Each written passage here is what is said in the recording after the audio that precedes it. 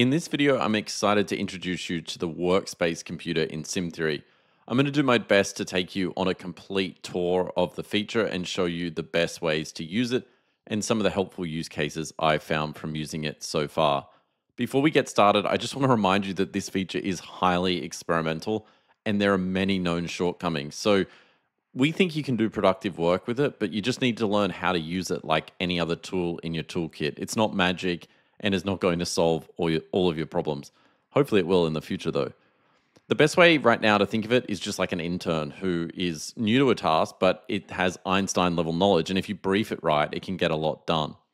So let's start by setting up our Workspace computer. And this is what you'll have to go through in order to get this feature running. So you click into Workspace computer and you'll get this warning saying that it's an early alpha and it's highly experimental. It tells you the things that you can do with the feature and some terms that you need to agree with in order to set it up. So we're just going to click I agree, and then we're going to go through this setup process. Now, it can take a couple of minutes to allocate you a computer. Please be patient on this step.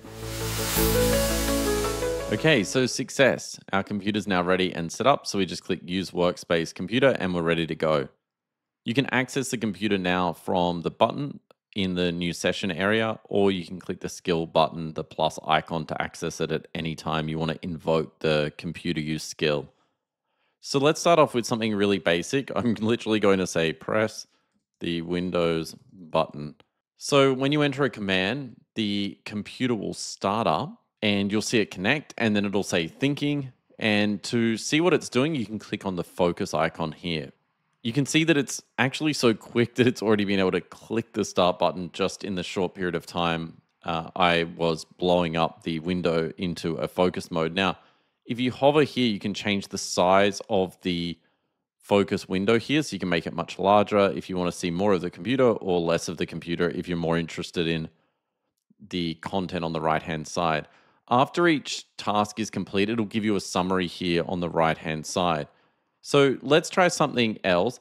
This time I'm going to install a code editor to just show you how you can install some software here. So in the focus window, I'm going to invoke the computer skill again here, and I'm going to say, please install VS Code.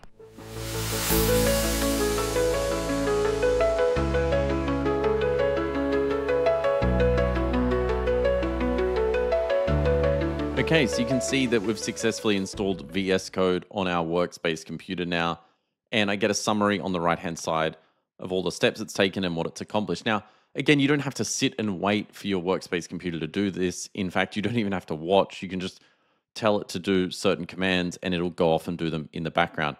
Keep in mind that it can only do one task at a time since you only have one Workspace computer right now. So let's look at another feature of the Workspace computer.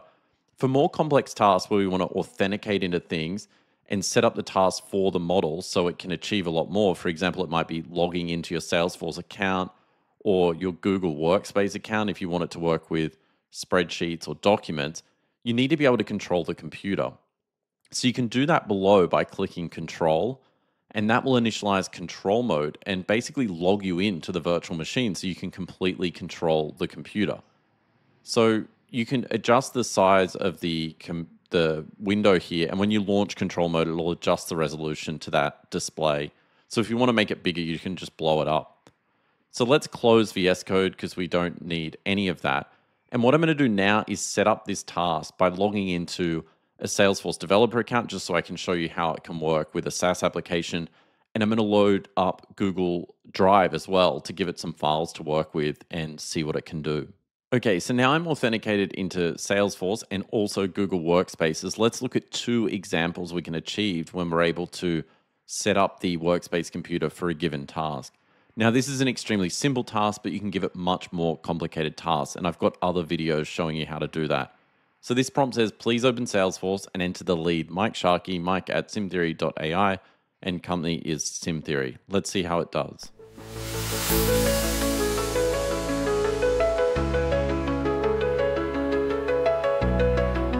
Okay, great. So my lead is now in Salesforce. And if you can imagine, if I wanted to do some sort of bulk operation in the background, I could do that and just set and forget, get it to go off and do this, and then just come back when it's done. I don't have to obviously sit here and watch each task. So now everything's working. Let's get it to draft an email to Chris telling him that everything's working as expected. So I'll add another command to my computer here and I'll say open gmail.com. I am already authenticated, and send an email to Chris at simtheory.ai saying it worked.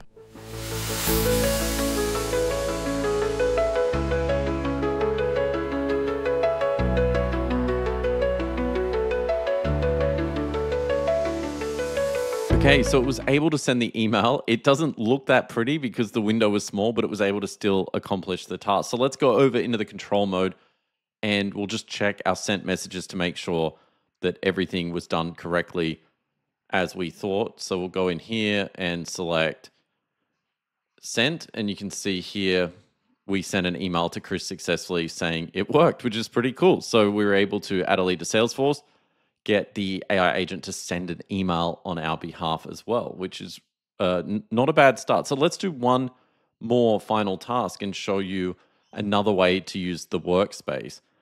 So this time I'm going to do some research and I'll say best breeds of cat to own for a family. Okay, so now I've got my research about the best cat breeds for families. I'm going to get it to create a doc convincing my wife that we should get a cat. Create a Google Doc to convince my wife we should get a pet cat for our family. It should be in the form of a letter.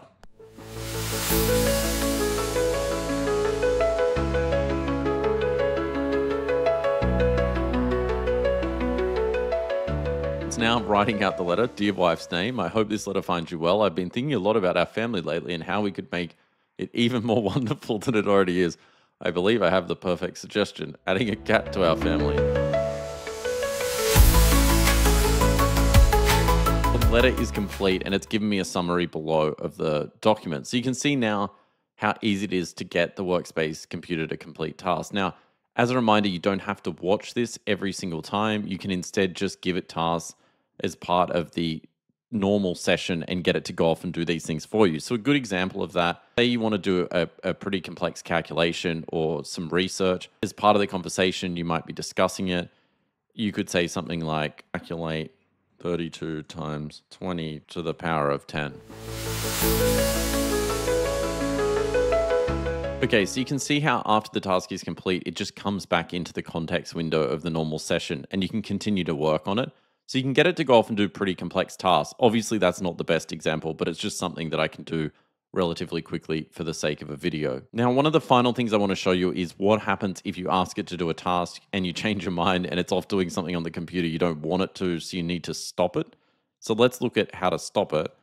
We'll say delete all files in the downloads folder.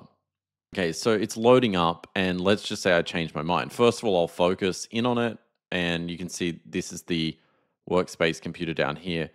And if we want to stop it, we just hit stop. You'll see it's stopping the current process and then the task is stopped. So you've got that stop button built in if you maybe change your mind or you just need to stop something in the case of accidentally getting it to delete all of your files. We'd love your feedback on this feature. You can join our Discord if you're not already a member, or just click the Get Help button in the application itself and send us your feedback. We hope you enjoy experiencing the future of AI agents with a Workspace computer, and it's a pretty exciting time to be able to experience this and get a fully self-driving computer.